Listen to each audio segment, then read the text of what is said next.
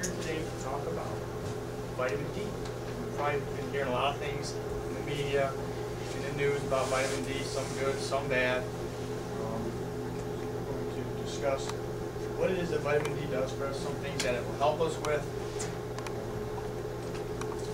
cover some of the basics here, some of the more common questions that people have. How much vitamin D should I have?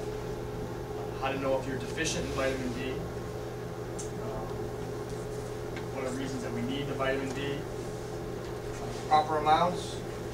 How to get more. How safe is it?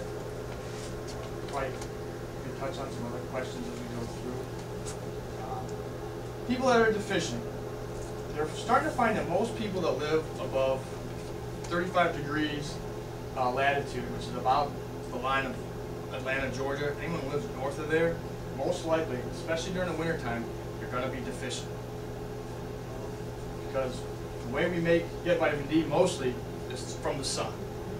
So 15 minutes in the sun will give you about 20,000 international units of vitamin D, which is perfectly safe. That's what your body will naturally produce.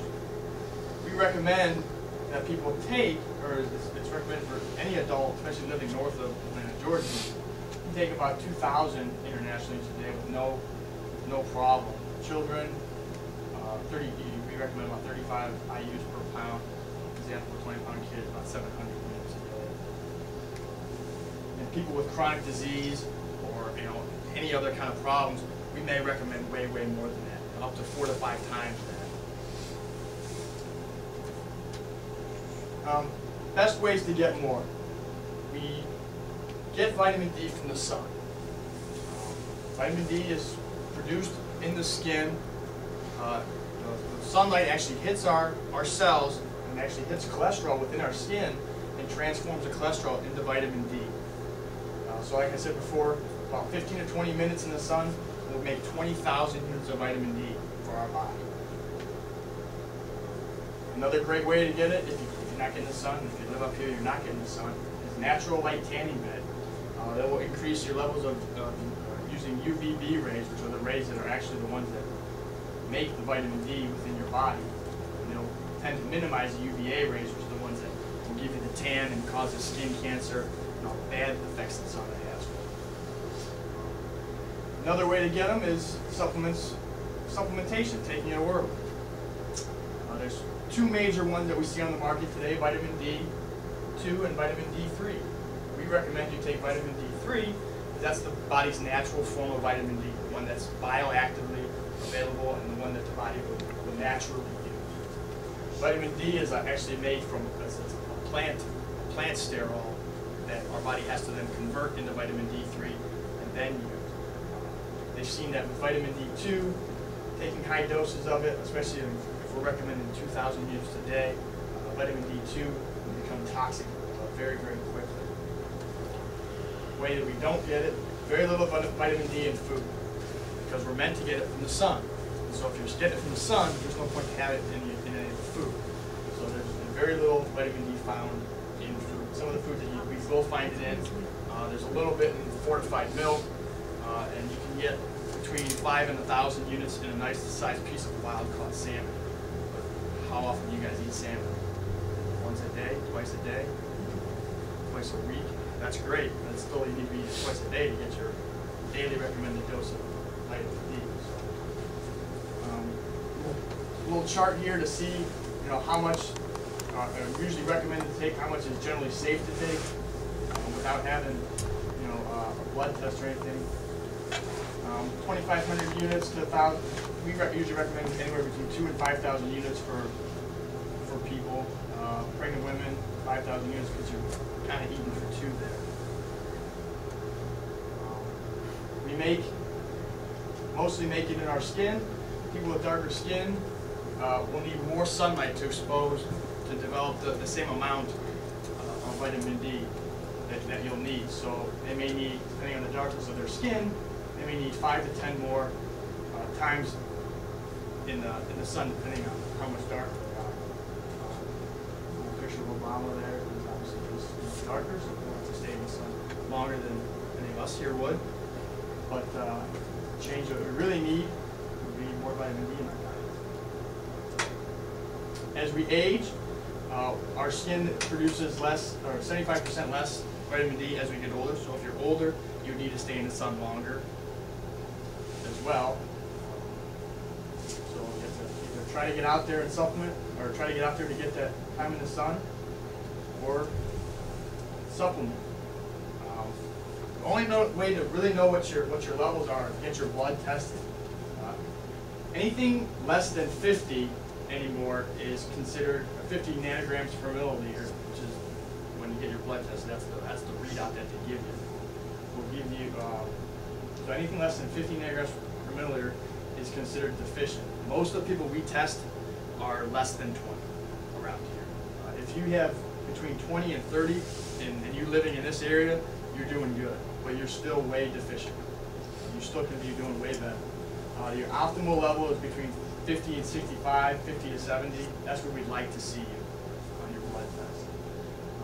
And then some, there's been some evidence that they're starting to treat cancer with really, really high dose levels.